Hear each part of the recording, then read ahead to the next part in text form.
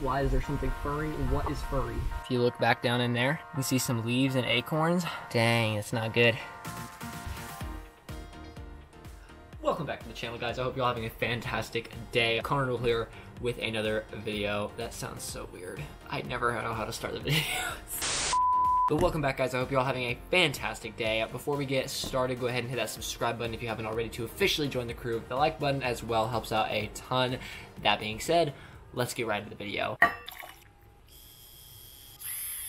So, we got the coffee. Let me give you a little rundown and backstory of what we're going to be doing today. So today we're actually going to be doing a little bit of work on my truck because we're actually about to get it road legal. I've been waiting so long for this and it's finally happening. I'm going to be working on the small minor things that I can do, like replacing the battery because the battery in it literally just died the other day because I left the battery connected, and it has a really bad short that I did not know it had. And so, got to put in a new battery into the truck, and also find the short because it will just kill the new battery if I don't find the short, and also replace the taillight because one of the turn signals is out as well, so we may have to get another bulb or maybe wiring stuff. Let's go do it. Is this too hot to drink? Ah!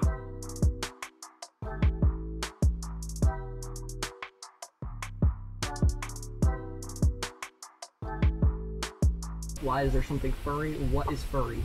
Also not the same type of bulb. Let's go find some other bulbs. I'm not really sure where to look. I'm sure we have some spare ones somewhere, but these are headlight bulbs, not taillight bulbs.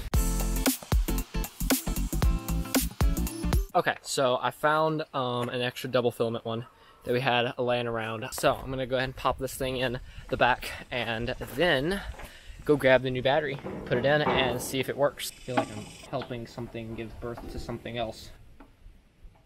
That just got really awkward really fast.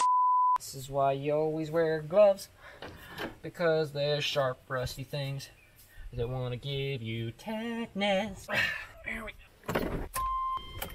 Boom, baby! Yeah! Alright, cool. Let's turn that off. And the heater off. Let's test the right one. Good. Cool, cool, cool. And we are done with that. Awesome. Alright.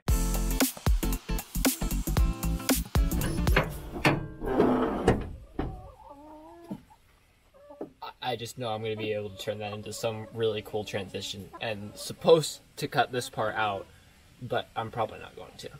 So it is later this same evening. It's cooled off a bit, so we're coming out here to go ahead and see if we can find that short. It's probably going to be pretty simple. I'm going to go ahead and test it with a multimeter. So we have that, and in case we're going any deeper into it, I brought wire strippers. I have electrical tape and screwdrivers right over there if we need it, but I'm pretty sure I'm going to be able to locate it just by pulling a radio fuse and seeing if it kills the draw.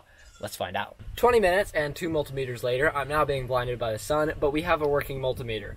The first one I started out with, it just didn't. And then the second one was low on battery, so it wasn't doing it either. But multimeter number 3. We're gonna go ahead and put it on and see what it reads. Make sure you get good connection on the 1. 0.09, 0.04, 0.01. Now, a lot of people on newer vehicles will even say that 0.01 of an amp being pulled is fine, especially if it's bouncing back and forth between 0 and 1 on that, that it's fine as long as you start your vehicle at least once a month. But depending on the type of battery or the condition of the battery and the type of vehicle that you have, that can drain your battery as well, just like it did mine. There's a bug biting my arm. Okay, let's go pull the radio fuse. Where is it? Don't worry about that wire.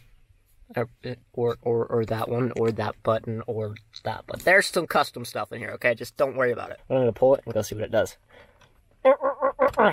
Set that there. Let's just see. Okay, 0.7. It jumped up again. 0.7, 0.04, or I mean, next down to 0.01, staying at 0.01. Okay, so we still got something. Let's go pull another fuse.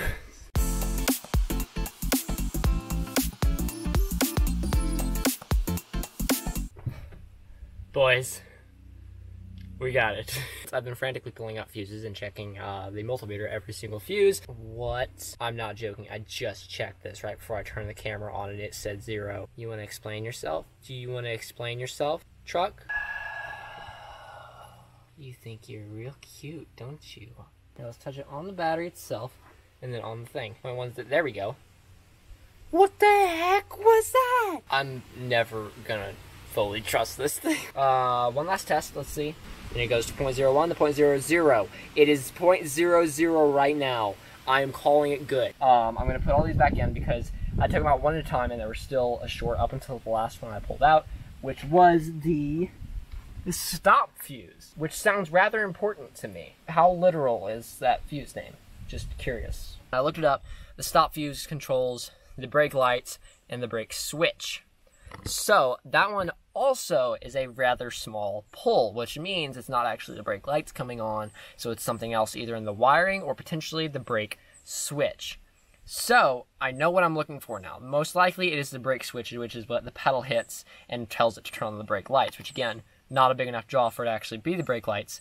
It's something in between. If you look up under the steering wheel and pedal area, as I just did, you can actually see the brake switch. The brake switch is still working because it's still turning the brake lights on. Until I can get that fixed or until I figure out how to fix it or order a new brake switch, all I have to do if I'm leaving it for more than a day or so or for a few days, I can just reach down and pull out the stop fuse and just put it back in before I take it somewhere.